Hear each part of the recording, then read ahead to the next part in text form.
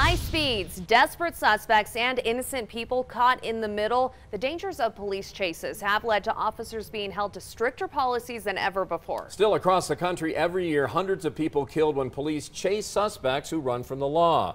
Our investigative reporter Patrick Nelson in studio uncovering the damage from these dangerous chases in Pueblo in particular, and starting to add up for the cops here, Patrick. It's such an issue there that in some cases they're just letting the suspects go because it's not worth the risk. I just got updated numbers with 5 damaged cop cars so far this year. At least 26 Pueblo police vehicles were damaged in chases since 2016. It shows why officers everywhere have to answer for the choice to chase.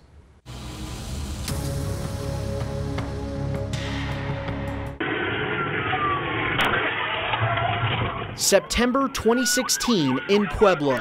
Going on, coming. Go straight.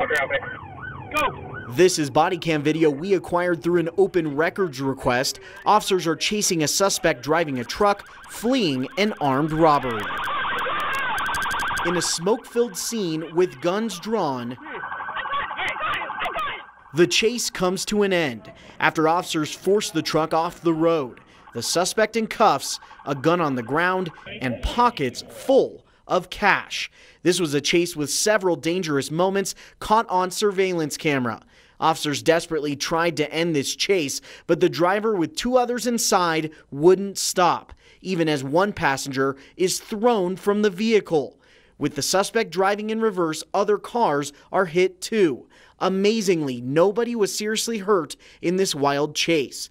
But Pueblo Police Chief Troy Davenport says it's an example of why so many law enforcement agencies hesitate to start a chase. We pursue less today, much less today than we did in the past, for obvious reasons. Most of them connected to safety. 3 police vehicles were damaged in this one incident. Our investigation found these chases are taking a toll on Pueblo police vehicles. Between 2016 and 2018, 21 cruisers were damaged in car chases. We're trying to be wise with dollars by using parts from other vehicles that may have become incapacitated and were no longer safe to drive as police vehicles. Having said that, it's a difficult atmosphere that we find ourselves in. Chief Davenport says because of the dangers, officers are now held to stricter policies and chasing less. But he believes suspects are running more. Those folks that run from us, I think, run with more desperation. I think they do crazier things, and so we have to account for that. According to the latest National Highway Traffic Safety Administration numbers, 416 people were killed in police chases nationwide in 2017. 1,594 were killed between 2014 and 2017, an average of 399 a year, or at least 1 person a day. Officers in Pueblo are training, hoping to stop this trend. The sooner we can get a pursuit stopped, the less danger there's going to be. Working with Sergeant Eric Gonzalez, I took part in a pit maneuver training exercise. Patrick, are you good driving that car? You feel confident doing that? Yes. The goal, to safely see why Pueblo officers rely on the pit maneuver to end chases. Yeah,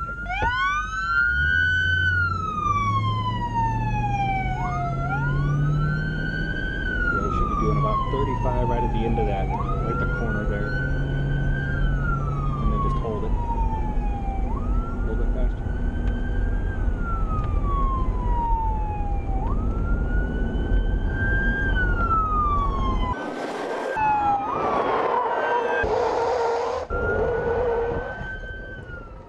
It's a success. I'm unharmed, my vehicle is stalled, and now I'm surrounded by police.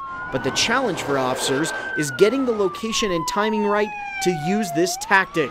Plus, damage is often done to police vehicles in the process. I want the officers to be cognizant of the potential damage to police cars, but I don't want that to be their primary decision-making process. It has to enter into there somewhere. I want them to make decisions based on what's the safest thing for the community, for themselves, and the suspect as well. In the Denver area, Arvada police are using a tool of their own. The Star Chase GPS tracker deploys a sticky dart on the back bumper of the suspect vehicle, allowing officers to track that suspect from a safe distance rather than engaging in a risky, high-speed pursuit. The people that we're dealing with in these cases are usually people that are heavy or hardcore drug addicts, that are not in their right mind, and we can't predict whether that car is going to pull over or not when we turn the lights on. Arvada Police Detective David Snelling says the investment in this technology has paid off. In 2018, 21 officers deployed 63 darts, resulting in 54 arrests. Aurora Police also use this technology and say so far this year, tracking darts helped recover 14 vehicles and led to 13 arrests. Is this a cost-effective tool? I think we'll have to weigh that out over many years. I think in the big picture, it's a small amount to pay for just that comfort or that feeling that we may not have to chase a car. But in some cases, there is no avoiding the danger, like when a suspect stole a state patrol vehicle in the Pueblo area a few weeks ago. With traffic on the road, a high-speed chase started as the suspect drove down the highway. The suspect sped up of speeds upwards of 100 miles an hour, and on his own crashed our patrol car, rolling it into the center median. The State Patrol's $40,000 vehicle destroyed. Fortunately, no one was seriously hurt.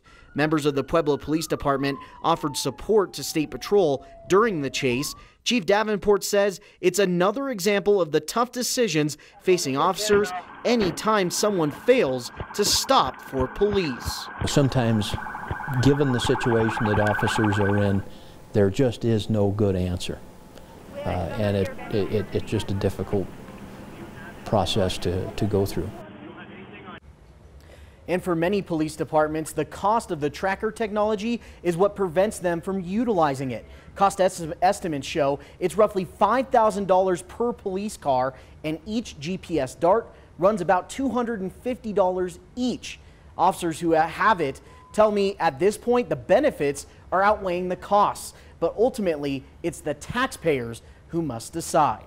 Always watching out for you, Patrick Nelson, News 5 Investigates. Great report, Patrick. Thanks.